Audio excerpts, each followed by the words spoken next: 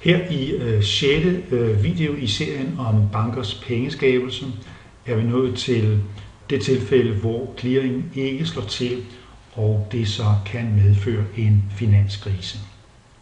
Her er oversigten over der, hvor vi har været, et historisk tilbageblik og en gennemgang af betalingssystem og långivning, og spørgsmålet er altså om, hvad det der sker i de ekstreme tilfælde.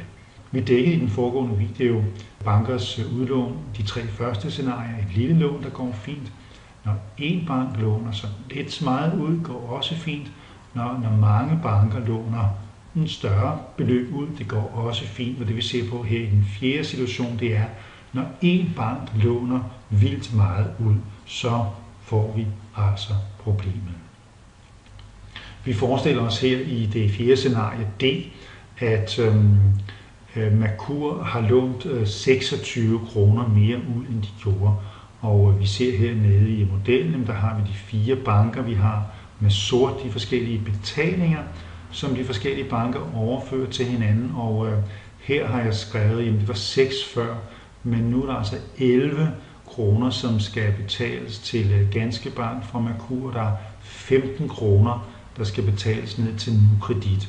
Så man kan sige, at betalingerne er steget for Merkurs vedkommende fra de 11, det er 6 plus 5, og helt op til 26. Og det vi tænker os her, det er, at differencen på de 15, jamen det er store lån, som man i Merkur har bevilget til risikable kunder, og det er et urealistisk tilfælde her, fordi Merkur er en meget forsigtig og fornuftig bank, men vi kan bare tænke Forstedernes Bank og Roskilde Bank og Amager Bank, som havde store lån ude at køre til smarte investorer, ejendomssælgere og købere og sådan, som havde interessante projekter, de godt kunne tænke sig at låne store beløb til. Og det er altså det, som en bank kan komme til at stille til rådighed, efter at de første gode kunder har fået deres lån, så kommer turen til de lidt dårligere kunder og lidt risikable også i virkeligheden, som det skal vise sig her. Hvis vi lægger tallene sammen her og spørger, hvad er det så, som Merkur skal betale? Jo, hvor det jo før var de her 6 plus 5 minus 5, det vil sige 6 kroner, der skulle hostes op med, så er det nu 11 plus 15, det er 26 minus 5, det er 21 kroner, altså de 2 beløb her. Så Merkurs forpligtelser, det der skal betales, er 21 kroner, altså betydeligt mere end det var før. Ser vi herovre på Danske Bank, jamen så har de jo fået 5 kroner mere ind her, så de er steget op til 8 kroner, og NuKredit hernede, jamen de er steget op til 15 kroner. Det er jo de 10 ekstra kroner, der er kommet ind her. Så man kunne jo sige, at når Merkur kan da bare gå ud igen og låne tilbage igen om natten til 0,5% de her penge, som de har måttet betale om dagen, så at sige, og få en stor og fin rente på 5 og 10 og 15%. Så lad os se på, hvordan det ser ud i det store hele her i fællespuljen. Jamen der skal Merkur bare indbetale 21 kroner, og Danske Bank kan jo have 8, og NuKredit 15 her. Det er sådan set den eneste forskel, der er. Og går vi over i billedet her med clearingen, så har vi jo nettopositionerne. De er sådan her. Jamen nu er Merkur kommet op på 21, og det er lidt meget at skulle betale, men altså skidt, pengene er jo i systemet stadigvæk. Så med de 8, Merkur har sat af her op til 21, der er vi 13 kroner for lidt. Og som sagt, det kunne man jo godt låne hernede. Men nu er vi altså i en situation, hvor de andre banker også godt ved, at det ikke er særlig smart, det som Merkur har kørende, med de der dårlige, risikable låntagere. Og det som jo er realiteten for Danske Bank og NuKredit, hvis de skal forstrække Merkur med de her 13 millioner, det er, at Merkur er så langt ude, at Merkur kan risikere at træde i betalingsstandsning få timer efter, at Danske Bank har lånt Merkur de her 13 millioner, eller 130 millioner, eller 1300 millioner. Og det er de ikke meget for. Så de begynder at være lidt tilbageholdende med det her og siger i løbet af nattens clearing her, nej, vi vil faktisk ikke låne de her penge til dig, Merkur. Det tør vi simpelthen ikke. Ingen vil låne til Merkur, fordi den regnes for konkurstruet. Når en enkelt bank, som Merkur i eksempel her, har lånt vildt mange penge ud. Så Merkur, som vi siger her i underskriften, Merkur kan nu ikke låne i sumclearingen, heller ikke i Nationalbanken, som også siger stop, heller ikke på det internationale marked. Alle kigger på den her situation og tænker, det går galt for Merkur meget snart. Og hvis Merkur ikke kan betale natten over, så er der andre banker, der heller ikke vil kunne, fordi Merkur skylder dem. Og hvis mange banker er i denne her situation, så har vi det, som samtidig omtales som, at Interbankmarkedet fryser til.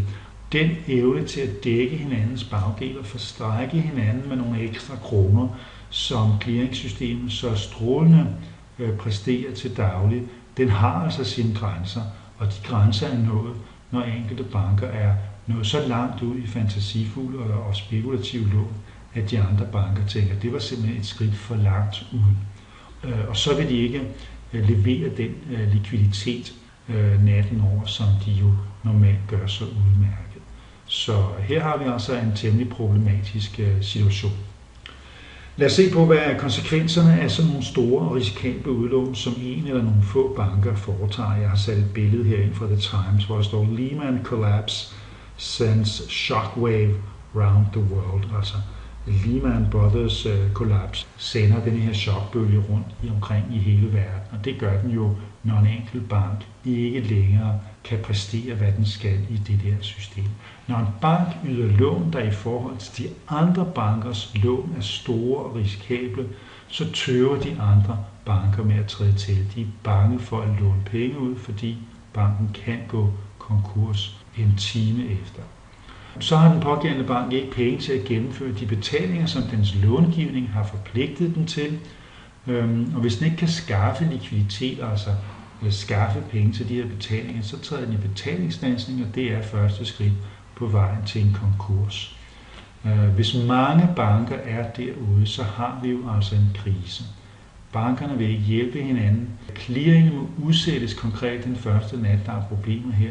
Der kan ikke foretages betalinger, fordi hele systemet ikke er blevet afviklet, og så får vi den situation, som Sas Larsen citerer her for at have fortalt om i Politikken og ved Finanskrisen, at bankerne kom og fortalte ham, at hvis vi ikke bliver hjulpet af regeringen her, så må dankortautomaterne lukkes. Det vil sige, at vi kan ikke foretage de betalinger os borgere, fordi clearingen ikke har været i orden, og at ting ikke er blevet afviklet mellem bankerne natten før.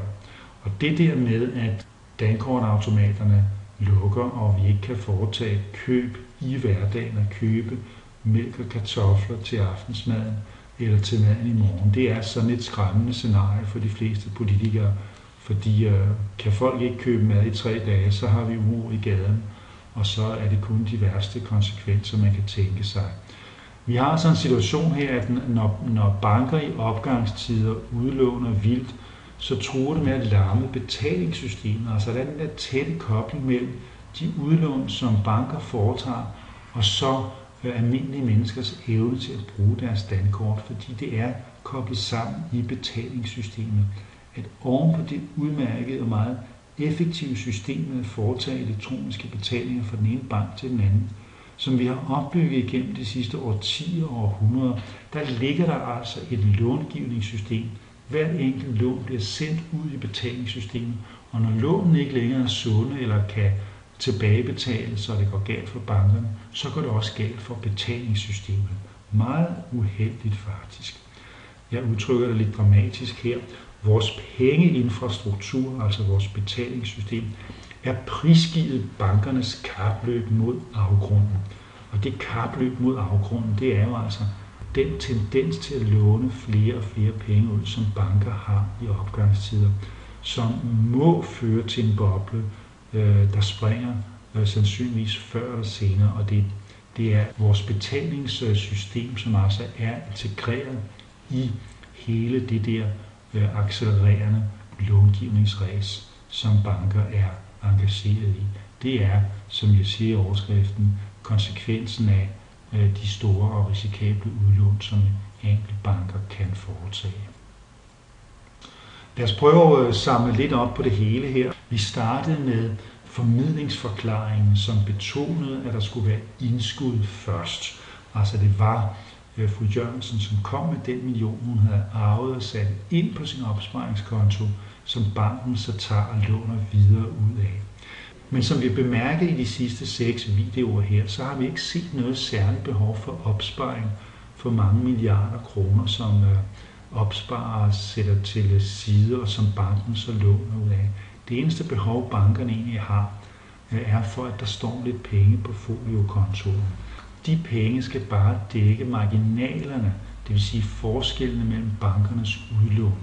Så når bankerne låner ud og betaler til hinanden, så er det ikke de der milliarder og milliarder af kroner, der ligger i bunden. Det er sådan set kun de små forskelle på overfladen, krusningerne, marginalerne mellem de penge, som de forskellige banker har lånt ud, og som de betaler til hinanden. Det er dem, der skal dækkes via den klat penge, der står på foliokontoen.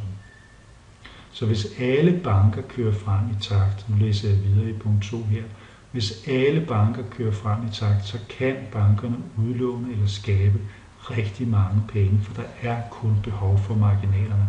Resten udlignes i clearingen, og det er det, der sker i opgangstider. Så dermed falder også formidlingsforklaringen, altså den forklaring, som placerede banken i rollen som den harmløse formidler af andres penge, af penge, der allerede eksisterer, og som vi har fået sat ind i vores bank af fru Jørgensen. Dem låner vi videre. Den forklaring gælder ikke særlig meget længere, fordi banker har gang i helt andre ting. De har nemlig i gang i, og det er det billede, vi har skitseret her, at penge skabes gennem långivning. Det er, når banker låner penge ud, at de skaber nye penge. De sender ikke penge videre, der allerede står på konti. De skaber simpelthen nye penge i långivning. Og den långivning kan i opgangstider være meget aggressiv. Alle mennesker kan huske fra nålerne, hvordan man bliver kontaktet af sin bank eller læser annoncer om, at nu skal vi ned og have en samtale med banken, og har vi ikke brug for at udvide engagementet og placere alle pengene samme sted og låne til et nyt hus. Det kan vi nemt. Kom endelig og låne flere penge.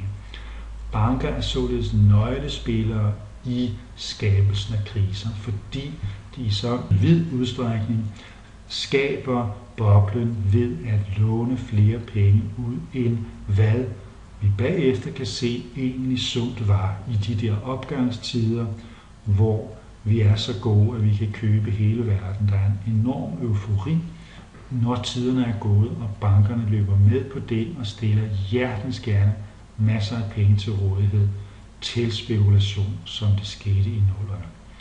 Bankerne skaber købekraft gennem bogføring af cifre på konto, der sendes ud i samfundet som betalinger for den bolig eller den byggegrund, som vi tænker vil fordobles i pris om 4 år, så hvorfor ikke købe den nu? Det er nye penge, som bankerne har skabt, og dem skaber de ved at føre cifre ind på vores konto og sende dem ud i økonomien. Og de forøger pengemængden ganske langsomt år efter år, så når vi får den fordobling og firedobling i et samfunds pengemængde, som vi så fra begyndelsen af 90'erne og op til 2008. Det er bankerne, der skaber de penge. Og vi ser altså, at det er systemet som helhed og specielt clearingen, der lader bankerne skabe alle de penge der. Det er ikke en enkelt bank, som er grådig eller uforsigtig. Det er simpelthen den måde, vi har indrettet systemet på, at der kan skabes penge, og det gør bankerne med glæde, for det er jo sådan, de tjener deres penge. Det her system, det er under bankernes kontrol. Vi har overladt styringen af samfundets betalingsmidler til 90 private firmaer, det vil sige de banker, der aktuelt er i Danmark. Lovgivningens regulering er minimal. Lovgivningen sætter beskedne grænser, for eksempel likviditetskrav på 15%. Det indestående, du har i banken, der skal der have 15% konkret stående aktuelt. Solvenskrav på 8%. Egenkapitalen skal udgøre mindst 8% af de lån, du har ude at køre. Finanstilsynet har den såkaldte tilsynsdiamant med 5 yderligere krav, blandt andet om, at banker ikke må øge deres långivning med mere end 20% om året. Så alle de her krav, de indhegner bankernes långivning, begrænser den forsøger at sætte hegn og rammer op omkring det, men der er intet i den lovgivning, som siger, at bankerne ikke må foretage den her pengeskabelse. Det har vi accepteret, og det er jo altså det, man kan spørge om, og det er det, jeg ikke har dækket i det her foredrag. Det er, kan det indrettes på en anden måde, og det kan det jo altså. Hvis man har glemt under mit foredrag her, hvad vores tilskyndelse til at finde et andet system eventuelt kunne være, så afslutter jeg her med lige at ridse nogle af de her ulemper ved det her system op. Det har jo ikke været min primære fokus, men lad os lige nævne dem til sidst her. Den første illustreres af den lille mand med den grønne sæk der, at vi har faktisk en evig gældsbyrde, fordi de penge, vi har i systemet, de skabes gennem lån, og lån er jo noget, der skal betales tilbage. Så på den måde skal der altid være lån og gæld i samfundet, ellers er der ingen penge. Når vi i dårlige tider, som dem vi har i de her år, forsøger at afdrage på vores lån, så bliver der også færre penge i systemet. Fordi vi afdrager på lånet, det vil sige, at vi trækker penge ud af vores bankkonti, pengemængden reduceres dermed, og det bliver vanskeligere at få tingene til at køre rundt, fordi folk bruger færre penge. Problemet med renteslaveri, som det lidt dramatisk også kaldes her, jeg giver eksempel her med renten på et almindeligt boliglån. Vi kan kigge i parentesen. Hvis man låner 2 millioner kroner til bare 3%, så skal man betale cirka 1 million i renter. Det er hvad 3% giver over 30 år. 1 million i renter, hvor skal man få dem fra? Jo, hvis man tjener 400.000 om året, så har man 200.000 til års efter skatten. 200.000 op i 1 million, det er 5 år, man skal arbejde. Så i princippet er det 5 ekstra arbejdsår, man skal lægge ud over det arbejde, man i øvrigt har. Det er i princippet som at arbejde 5 år med et godt betalt rengøringsjob i banken, hvor man så arbejder gratis for at betale til den rente, som lånet har kostet. Så det er altså 5 arbejdsår, man skal præstere ud fra sådan et ganske almindeligt, faktisk ret billigt huslån til den, som har lånt en penge, i det her tilfælde banken. Og derfor kunne man med nogen ret kalde det for renteslaveri, for er det faktisk rimeligt, at man skal betale så mange penge for et lån i banken. Så er der spørgsmål om kreditmagten, og det er jo det forhold, at banker afgør suverænt ud fra deres hensyn til egen fortjeneste, og faktisk ingen andre hensyn. Der afgør det, hvem det er, der skal have de nye penge, altså hvem det er, der skal have kredit, hvem der skal have en kassekredit, og hvem der er, der skal have stillet penge til rådighed. Det afgør bankerne suverænt, og dermed afgør de også, hvad det er i samfundet, der skal blomstre, og skal have tilført penge, så det kan vokse og blive en del af økonomien. Og hvor har de egentlig den ret fra? Hvornår har vi givet dem det? Det er jo vores allesammens penge, det er vores betalingsmidler, som bankerne bestyrer her, men altså det er dem, som dirigerer, hvorhen de nye penge, hvor de går hen. I det hele taget er det jo sådan, at man faktisk kan sige, at samfundets pengesystem er mere eller mindre privat. Vi har i en vis forstand udliciteret et monopol på pengeskabelse til bankerne, uden nogen demokratisk beslutning. Det her system, som vi har beskrevet i de her videoer, er opstået igennem mange hundrede år, og fra vi handlede med guldmønter, hvis vi har gjort det engang, til vi gik over til at handle med penge på bankkonti, og til systemet blev så utrolig effektivt, som det er i dag. Det er jo en fantastisk ting, men på intet tidspunkt undervejs i det system har vi standset op og spurgt, er det egentlig rimeligt, at den der ret til pengeskabelse nu med det her kontopengesystem er overgået, i hvert fald for 95% vedkommende, til bankerne. Har vi haft en diskussion i Folketinget om det? Har vi haft en folkeafstemning? Nej, vil kritikere her sige, det har vi faktisk ikke. Hele det der pengesystem er på ingen måde underlagt de sædvanlige demokratiske beslutningstagning. Det sidste forhold, det er jo den finansielle ustabilitet, der følger af sådan et system her. Fordi i opgangstider, der må banker låne flere penge ud, for ikke at blive hægtet af. Og kreditbobler bliver skabt, og de springer til sidst, og vi får krise. Det er ikke sådan, at det er enkelte banker, der er grådige, eller der sidder nogle særligt uansvarlige mennesker rundt omkring i bankerne. De er som i det store hele ganske ansvarlige. Peter Straarup udtalte på et tidspunkt kort efter krisen, direktør for Danske Bank, at hvis han havde slået bremserne i eller foreslået, at Danske Bank ikke skulle være med på denne her udlånsstigning, som resten af de danske banker var engageret i løbet af månederne, så var han sandsynligvis blevet fyret af sin bestyrelse. Fordi bestyrelsen har villet, at banken skulle være med i det her. Man kunne have været nervøs for at miste markedsandele. Og hvis en bank, der er så stærk som Danske Bank, der sidder på halvdelen af det danske marked, er nervøs for markedsandele, så kan man forestille sig, hvordan andre banker har det på tilsvarende vis. De vil ikke hægtes af. De bliver nødt til at bidrage med den der øgning af långivning for ikke at blive overgået af nabobanken i byen ved siden af, som udvider engagementet, som skaber flere lån og tjener flere penge lige nu, end man selv gør. Så man må ræse fremad. Banker bevæger sig fremad på en knivsæg, hvor de enten falder af til den ene side og bliver mindre og mindre relativt til deres konkurrenter, eller de falder frem til den anden side og falder altså i den der, som Forstædernes Bank og Roskilde Bank osv. faldt i med, at de har lånt penge ud til rigtig dårlige låntagere. Det er et sindssygt ustabilt system, som må skabe bobler og kriser. Og det har vi ikke rigtig erkendt endnu i hvide kredse, som man siger, en bankmands hukommelse er kort. Men der opstår altså de her bobler i forskellige markeder, cirka hver 10. og 20. år, og der kan man jo spørge sig selv, var det ikke anledning til, sammen med de andre ulemper her og mange flere, jeg ikke har nævnt, til om man begyndte at kigge på, hvordan er det egentlig, det her system er skruet sammen, og kan vi indrette et bedre. Og det er noget, som jeg vil opfordre lytteren til at gå videre med her, og læse eventuelt i de tekster, jeg har foreslået her på godepenge.dk. Hjemmesiden ligger der masser af information. Det gør der også på den engelske positivemoney.org. Og ellers er der gode og relevante tekster og bøger på resten af denne her side. God fornøjelse.